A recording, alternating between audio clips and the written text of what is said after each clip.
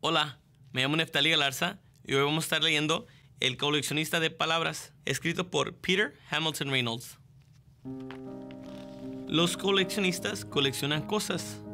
Algunas personas coleccionan sellos, algunas personas coleccionan monedas, otras coleccionan piedras, algunas coleccionan arte, algunas coleccionan insectos, otras coleccionan tarjetas de béisbol, algunas personas coleccionan cómics. ¿Y Jerónimo, qué colecciona él? Jerónimo coleccionaba palabras. Coleccionaba palabras que escuchaba. Mi viaje a Perú fue muy agradable. Algunas palabras le llamaban la atención. Coleccionaba palabras que veía. Algunas palabras lo sorprendían. Coleccionaba palabras que leía. Algunas palabras saltaban de la página. Palabras cortas y dulces: luz, flor, mar, mil.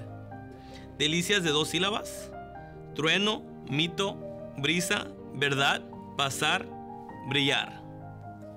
Y palabras de varias sílabas que sonaban como cancioncillas: guacamole, geometría, maravillosa, sinfonía. Había palabras de las que no conocía el significado, pero resultaba maravillosa decirlas: aromática, vociferante, efervescente. Había palabras cuyo sonido concordaba perfectamente con su significado: borrón, rúgido, torrencial, melaza.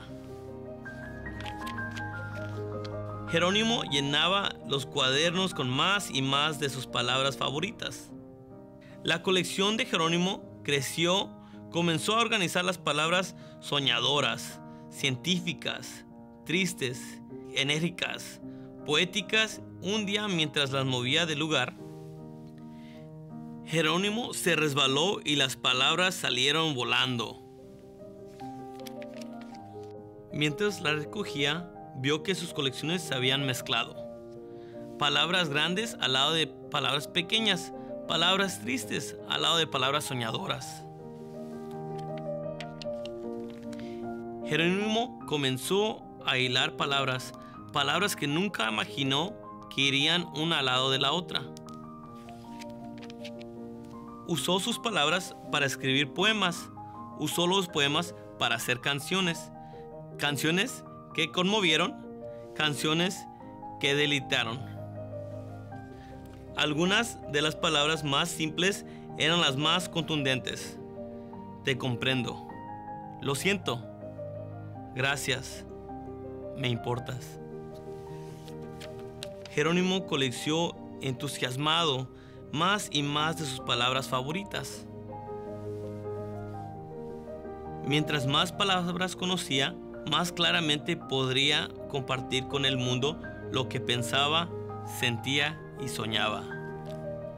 Una tarde en la que hacía mucho viento, Jerónimo subió a la cima de la loma más alta, jalando un carretón cargado con su colección de palabras.